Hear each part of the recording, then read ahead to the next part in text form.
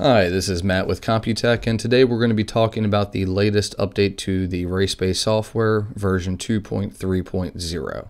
So if you go to Settings, you can check your version number here, and if you do not have the latest, go ahead and click on the Check for Updates button, and it will open up our website where you can click on the Download button and install the latest version. So with the latest version, one of the things that we have done is that we recognize that as you got more events in here, this list was getting a little bit too big.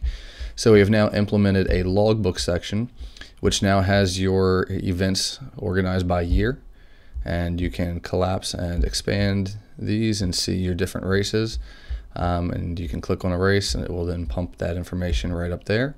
As you'll notice, we've also got averages, so you can now take a look at what your average reaction time, 60 foot, ET slip information, as well as your best reaction time, and your overall weather for that day. So this is nice when you're trying to see where your driver's at. So as you can see here, my son was 030s, 021, 034, 032. So in general, he's right around that 030s, 020s mark. One of the other things that we have done that we're pretty proud of is the new Mikuni tune-up program for the junior dragster area. So when you now calculate, you're going to get a lot more information than just here's what jet to put in here. So you can see that it's telling us that based on this baseline information we just put in here, this is a slightly rich combination.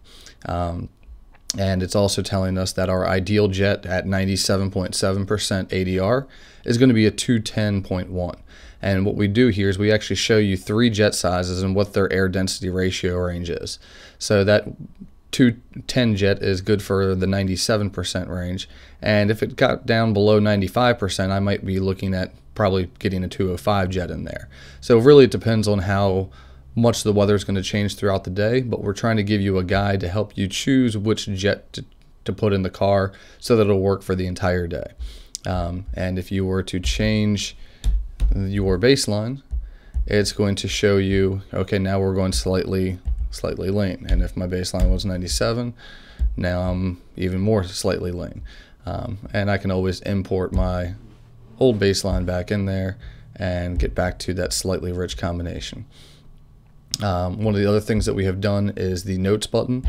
Before you had notes, and if you clicked on it you would see your notes, but it wasn't a lot of area for notes. So now if you click the notes button again, it will maximize the notes upon that screen, so you've got a huge screen of paper for yourself. One of the other things we have done is we have cleaned up the throttle stop settings. So now there is a stop timer and a start timer for the throttle stop guys, and I will be having a throttle stop video in the very near future that will show you how to figure out what your timer adjustment is and get the data get the weather station set up so that it is running correctly. One of the other things we've done is fix a couple bugs. So we have fixed an issue where when you're using multiple cars, sometimes it did not put the right car name on the predict.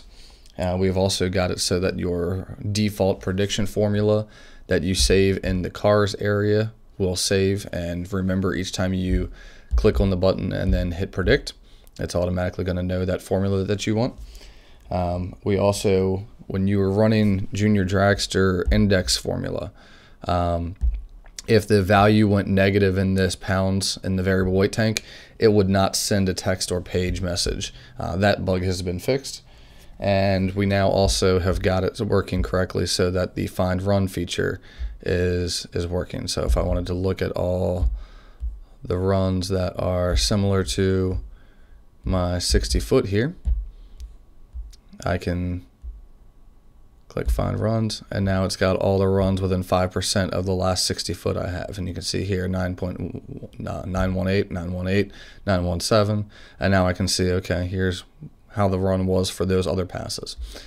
So the find feature is now working and is also putting things here in this search feature for you. That's pretty much it for this update. If you've got any other questions or problems, feel free to give us a call. Thanks.